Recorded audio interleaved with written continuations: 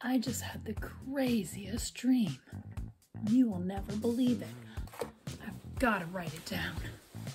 I was just dreaming about a butterfly. Oh, my pencil's not working. There we go. A butterfly. And an elephant. I wonder how I could include those in an artwork. Dreams make very good artworks. There was a whole group of artists that liked to tap into dreams. They were called surrealists. Salvador Dali was a very important artist during this surrealism movement. They liked to make artwork about their dreams.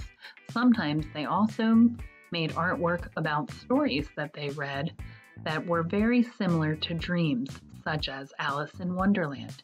You can see in these pictures of Alice, the butterfly, the caterpillar, the house, and lots of clocks.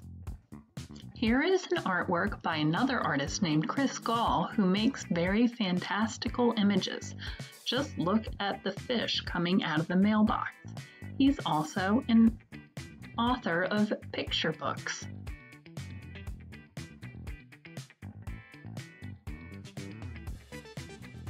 I always like to look at a picture when I'm doing a drawing. So I found a picture of a butterfly, outer space, and an elephant.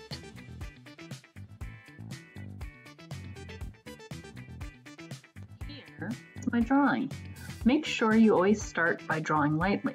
You can add people by using simple ovals for legs and arms and the body, and even an oval for the head. Start to work on adding details, slowly building up your layers of pencil. If you work lightly, you can always erase. I then created a horizon line, and I started to place my elephants tiny on the horizon line. I wanted them to appear far away. I made 3 elephants together. Then I wanted to put one elephant in the foreground for some added depth, and I wanted to show some overlapping. I started to plan out my outer space background.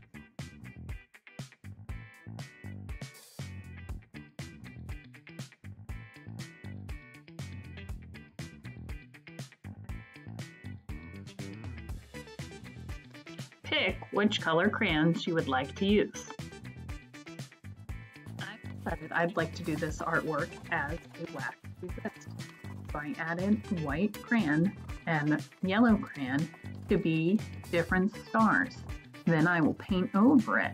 Here my drawing is sped up so that you can see me draw all the different areas that I put into the outer space background. I wanted to make my galaxy seem super magical, so I included lots of different color stars, the spiral galaxy with purple, and a green nebula. I outlined pretty much everything in the drawing, including the flowers at the bottom, the girl's outfit, and I added black around the butterfly. So I decided with this artwork, I wanted to do a little bit of wax resist. So that's why I colored a lot of areas with crayons, but I didn't color everything with crayons. I've got my watercolors here. And really, I just want to use watercolor for the background because I feel like it takes a lot of time to really fill in a whole area with either crayon or marker or colored pencil.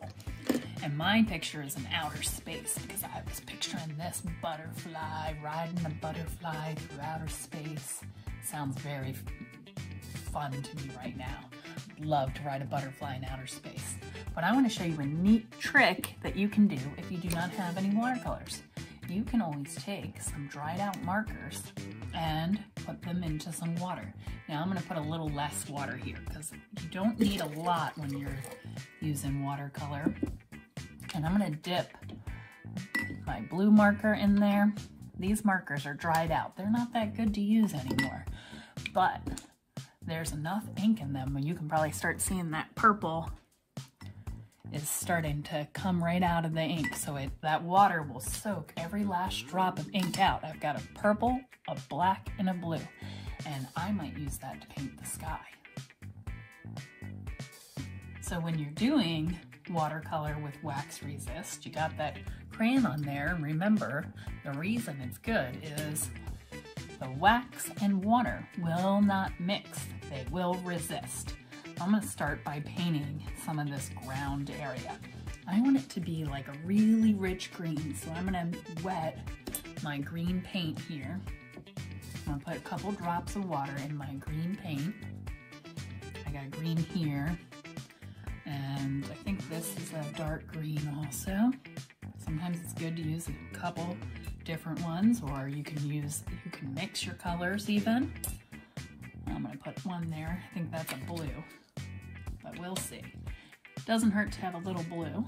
So I'm gonna go ahead and paint with this green, and I'm not gonna be too afraid to get close to the drawing, because that's where I did wax, and I can get kind of close with not going over those flowers, because I'm gonna paint those flowers with some orange paint later.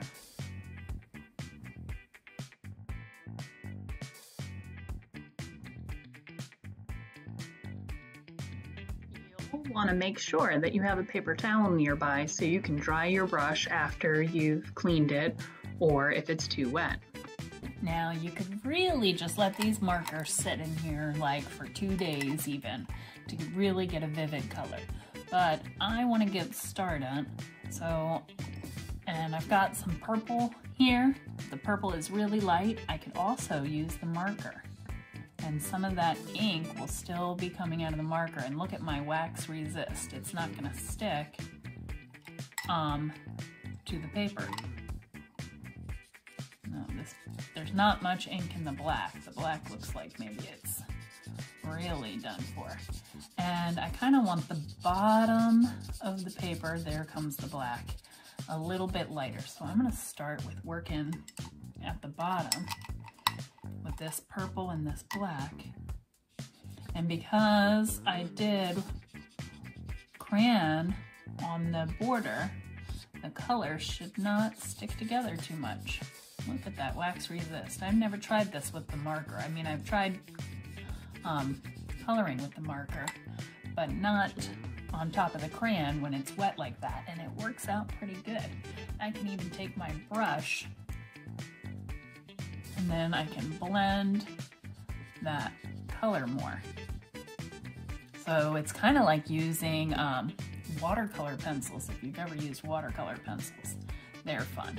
So like these stars that I did in crayon, I can just go right on top of. See that pop right back out, this yellow, watch it. It's gonna pop right back out when I go on top of it. Look at that. So I'm gonna have this purpley sky in my picture. I really wanna bring this purple over this way some. So just do that with my brush, keep working, and go over top of things. I don't want to go over top of the big things, but these little things, like the little stars, I can go right on top of and keep working.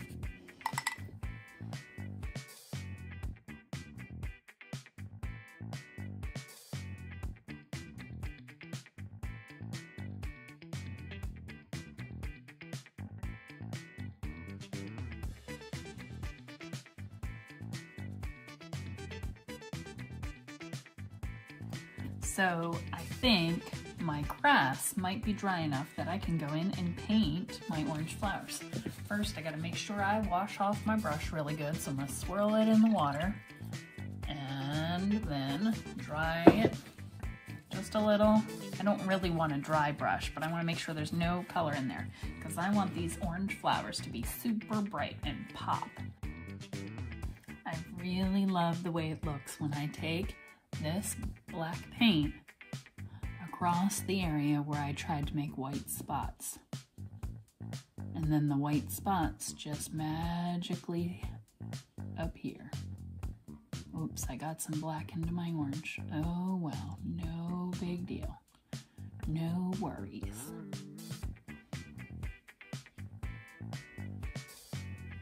And then I still have white spots all over my butterfly.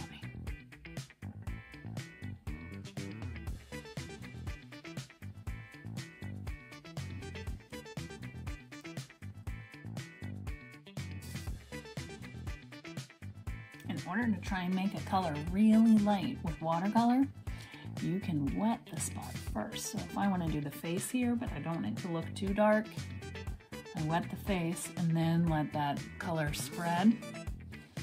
And you can also dab it with your paper towel just a little bit if it seemed like too much.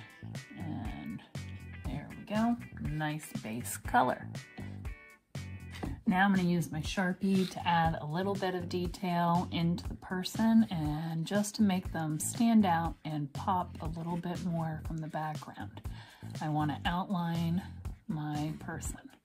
You do whatever works for your drawing and artwork. But I noticed I couldn't see the arm here anymore, so I wanted to make sure I could see that. I'm going to draw the face on here with pencil because I don't want it to be too dark. Just want it to show up a little bit.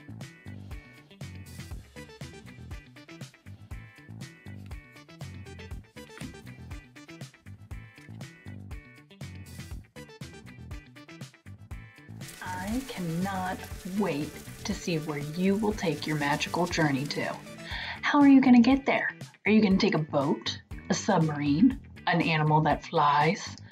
Anything is possible in your fantastical voyage.